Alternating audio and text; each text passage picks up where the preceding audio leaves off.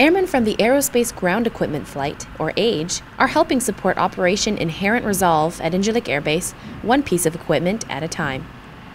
As an airman in the office, Senior Airman Michael Fagan breaks down a typical day on the job. I get turned over mid-shift. They tell me if anything happened, if anything broke, what the status is on any big projects that we had, if anything got done. We have a turnover book, so after I talk to them, I'll see if they wrote anything down. Then after that, I kind of get a good idea where I need to start for my day. So I'll go into production support, and that's where you'll get all tools, toolboxes, and then I move on from there. I go open the toolbox, open the TO, and jump into whatever piece of equipment was next. With the constant influx of aircraft for Operation Inherent Resolve, AGE makes sure their equipment is ready to help. Our equipment is out there to help support anything that needs to be done on an aircraft. Say the Navy, Marines, Army, whoever needs it. They have an aircraft comes in, and they don't have the supporting equipment themselves to do it.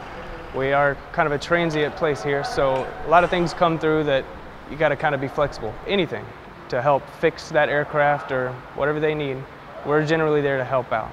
Known as the Unsung Heroes of Incirlik, the maintainers of the 39th MXS AGE shop continue to complete their behind-the-scenes work to ensure OIR, as well as the overall mission, gets done. Senior Airman Megan Mallory, Incirlik Air Base, Turkey.